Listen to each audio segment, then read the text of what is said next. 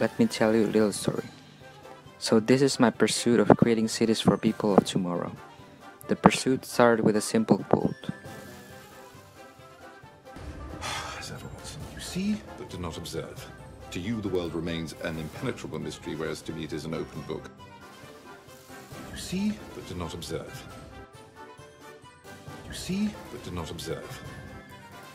Alright, so you do see, but you don't observe. Then what the hell is the difference, Sherlock? In Sherlock's term, which is in a crime scene, he observe, or more accurately predict, the behavior of a criminal. What do they wear, what do they touch, or which path do they choose? Then what the hell does this relate to urbanism? This notion has strangely linked me to the likes of people first cities urbanist beliefs, like Jane Jacobs, William White, and Gehl. But instead of a crime scene, they observe how people behave in cities and how cities affect people's behavior. Gehl's Cities for People concept in particular have piqued my academic and professional interest, and over the past 5 years I've been exploring this topic. But then, reality struck. What I experienced during my time as an urban designer was master planning, again and again. That's why I decided to pursue my master degree in TU Delft. Here, I always try to link my works to the idea of cities for people, so I'm back on track.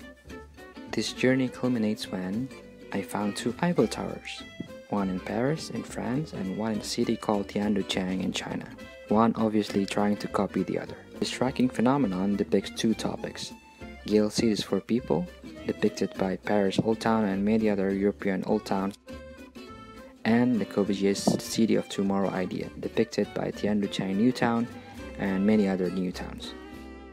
But how different are their views on urbanity? Let's see.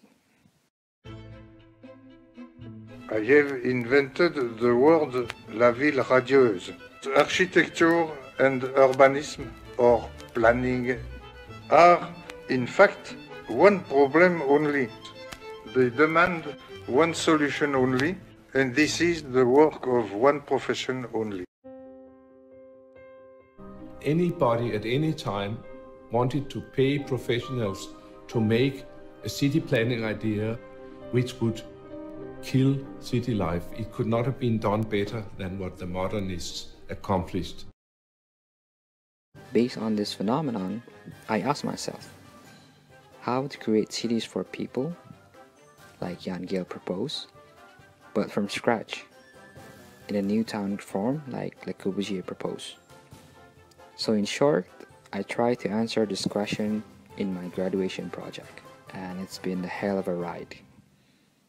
So, enjoy!